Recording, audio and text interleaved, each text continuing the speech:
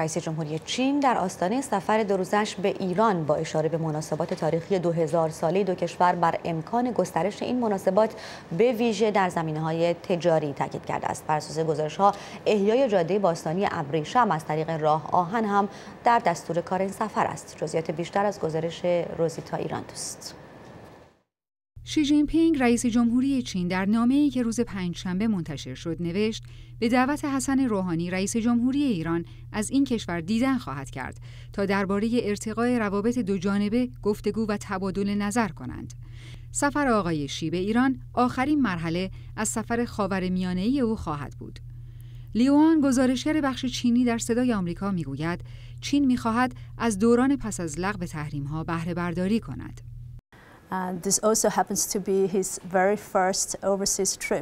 این نخستین سفر خارجی رئیس جمهوری چین به خارج در 2016 است که نشان می‌دهد امسال سیاست خارجی چین بر چه تمرکز دارد.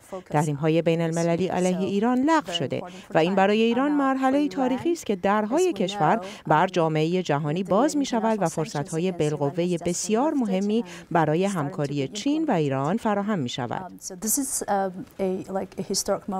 آقای شی در نامه خود ضمن اشاره به تاریخ 2000 ساله در روابط دوستانه بین دو کشور و اشاره به سعدی میگوید او و بسیاری از مردم چین از تاریخ ایران آگاهی دارند.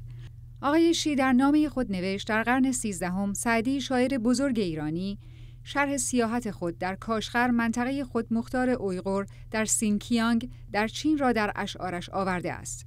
آقای شی گفت حجم مبادلات دو کشور از زمان آغاز روابط دیپلماتیک در سال 1971 میلادی به 52 میلیارد دلار در سال 2014 رسیده است.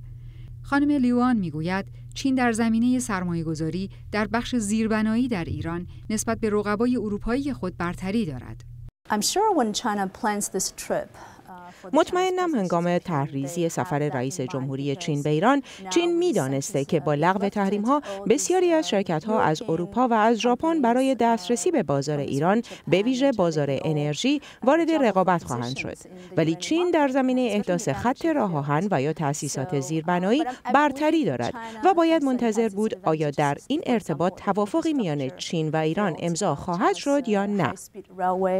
آقای شی در نامه خود گفته است به اعتقاد وی همکاری دو کشور میتواند در چارچوب یک کمربند و یک جاده که پروژه جاده ابریشم خوانده می شود تقویت شود. خانم لیوان بر اهمیت این طرح تاکید می کند.